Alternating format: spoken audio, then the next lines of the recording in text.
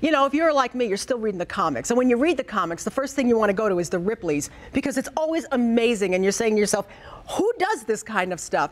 Well, let me tell you, for the holidays, we've got a great book for under the tree. Sabrina Seek is with us, and she's holding Ripley's, believe it or not, Beyond the Bizarre. So you know this is going to be a great read. Good morning, Sabrina. Nice to have you here. Thank you for having me, for sure. And I understand, I think Ripley's were celebrating like a 100-year anniversary. 100 years. So 1918 was the very first Ripley's Believe It or Not cartoon, drawn by Robert Ripley himself. It was a slow news day, had nothing to draw, so he pulled together some of the weirdest sports feats he had.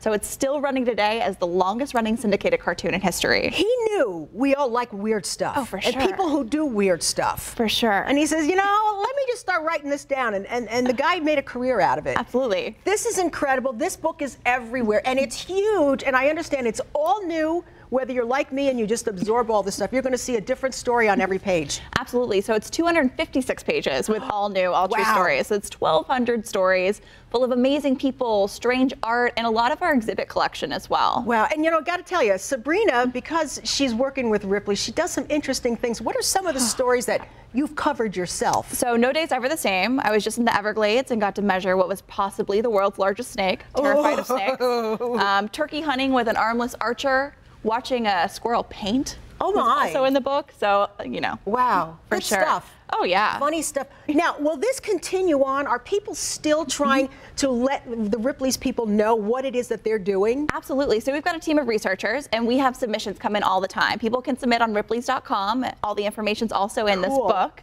But we're searching the world to find these people as well. Online, social media is a great asset, but really getting out there and finding people, you know, face to face. And just when you thought there's really nothing else that you can come up with, people will surprise you. Well, and you got to see it to believe it, right? Got to see it to believe it. Especially in person or in the pages, and learn more about the stories that you're seeing on social media and on YouTube and stuff. Instead of just the shock, you get to get the story. Right. You know, and you always have great photography. There's really great pictures in a book like this. Just open it up and just go from page to page. Yeah. Because Ripley's will verify every single thing. So there's going to be great pictures on every one of these stories. Absolutely. Look at this. Glowworms, beautiful full-face spreads, everything, for sure. And it's a trap, it says. A tiny tree frog discovered in a supermarket in Lancashire, England, accidentally traveled 4,200 miles from the Dominican Republic in a bunch of bananas.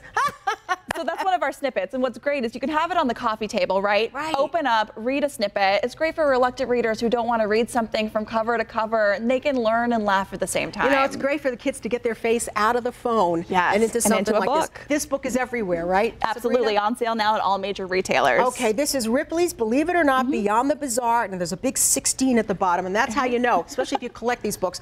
This is a brand new edition with all new information. Definitely. Sabrina, thank you. Thank you very much, for sure. Good stuff. All right, we'll take a quick break and be right back.